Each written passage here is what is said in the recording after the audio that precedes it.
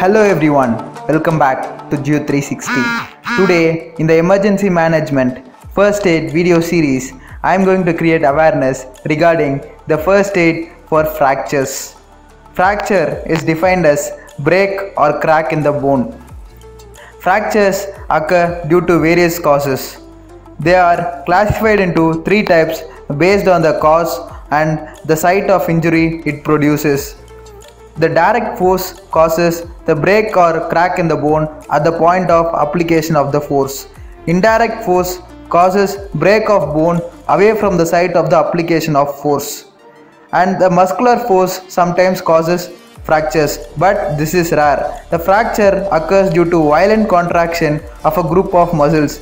Example, a fracture of ribs can occur on violent coughing. This type of fracture happens very rarely and it is mostly related to other underlying diseases like weakened bone structure. Types of fractures. Fractures can be classified into various types like open fracture, closed fracture, simple and complex fractures.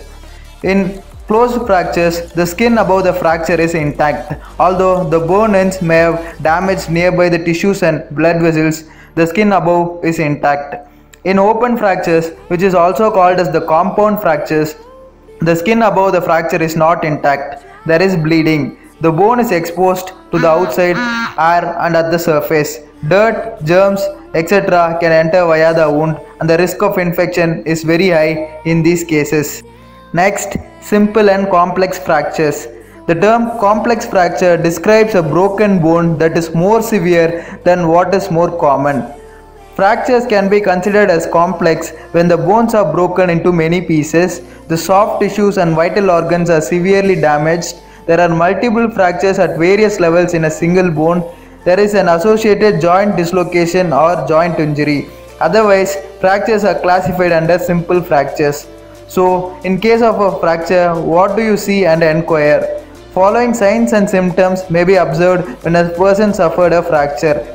The injured complains of pain on the site of fracture or around the area. The injured complains of tenderness, that is pain on twitching over the injured area. Never press hard on the suspected fracture spot. There might be swelling of the area around the fracture. There might be bleeding at the location of the fracture. The bone might be sticking out. There might be a dislocation in the area of the fracture. The injured may have lost the capability of normal movements of the affected part. There might be a deformity of the affected limb. If you are not sure whether the bone is broken or not, it is safer to assume that the bone is broken. If the broken legs looks deformed or dislocated, do not try to reset it. This might make the injury worse and will cause pain. So, what is the first aid which must be done in these kind of situations? Make sure there is no danger around you and the victim.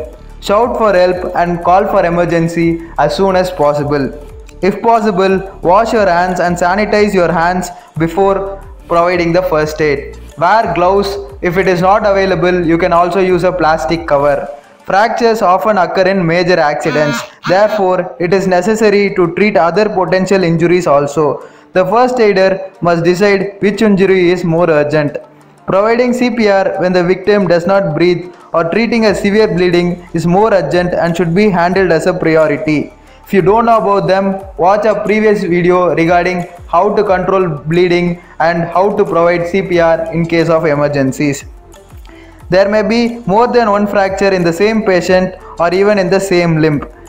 Try not to move the broken or dislocated limb unnecessarily. Try not to move the casualty until the injured part has been secured. If you need to move the victim, be careful when moving or turning him. It's better to ask for assistance by bystanders. Reassure the casualty and advise the person to keep calm. If the casualty is able to support the injured part, ask him to do so. Else, support the injured part with the help of your hands or ask a bystander to do so. You can immobilize the injured part with a bandage or a split. If the first aider is experienced in this technique, you can do these techniques. If you apply a split or a bandage, check the circulation below the bandage or splitting. That is, you can check the circulation at the level of the fingers or toe levels. Arrange appropriate transport to the nearest healthcare facility available.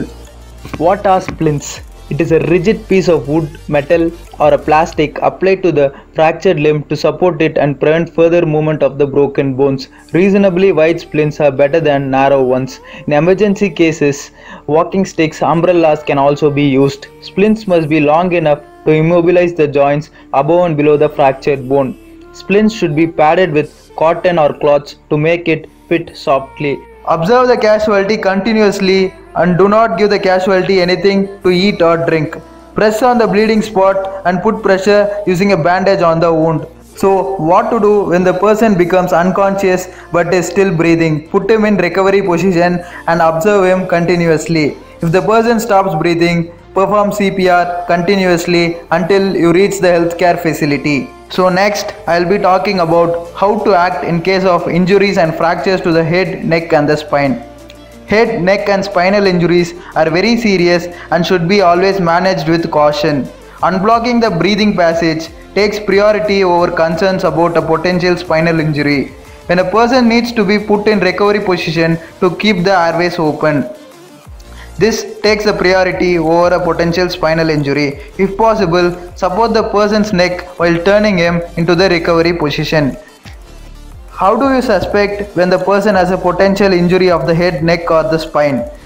When the person has fell from a height greater than his own standing height, when the person involved in a road traffic accident and suffered a hard blow, if he is feeling nausea and vomiting, he does not remember exactly what has happened, if he is behaving in an irritated and an unusual way after the accident, if he complains of blurring vision, if he feels pain or tenderness in the head, neck or the back, or if he has serious wounds or injuries on the head, or if he has serious injuries on the legs and does not complain about the pain, or if he is sleepy or drowsy or loses consciousness, if he has fits or if he has an unequal pupil size, or if blood and brain fluid, which is called as the CSF, cerebrospinal fluid, may flow from the ear or nose in case of fracture of the base of the skull.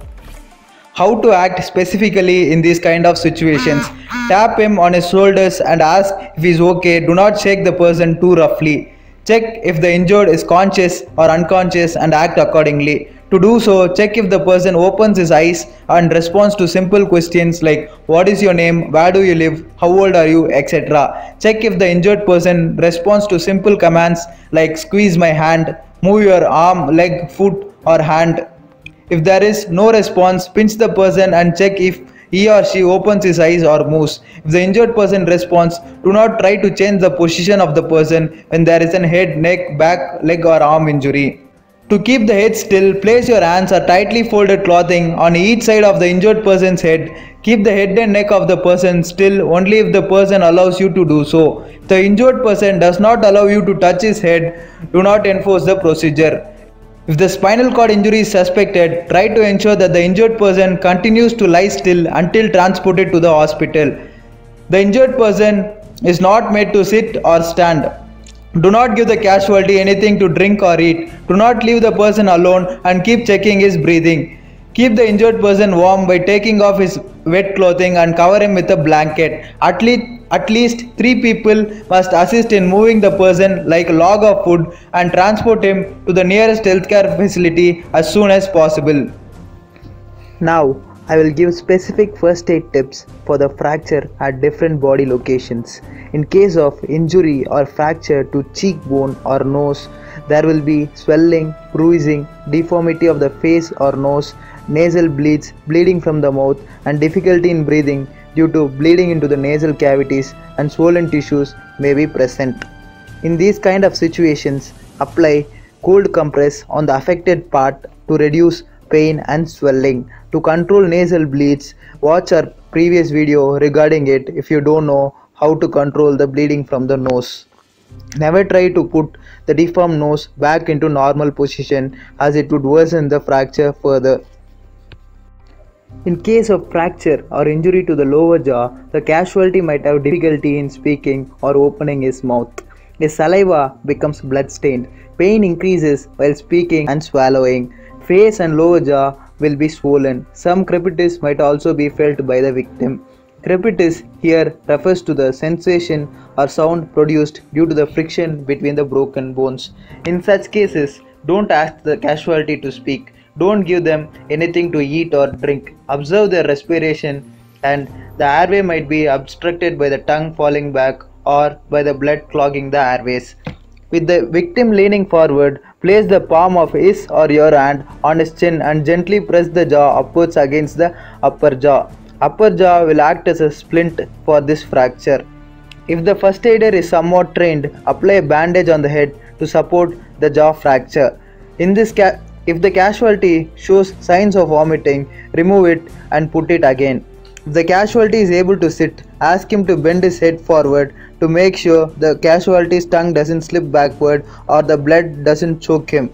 Next, what to do in case of the collarbone injury or fracture. Here the casualty experiences severe pain which is aggravated by movement.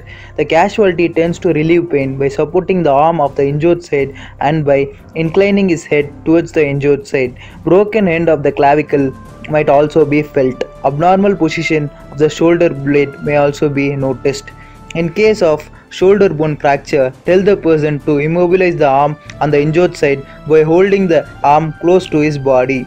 Do not remove his or her clothing. Support the arm on the injured side with the help of a sling.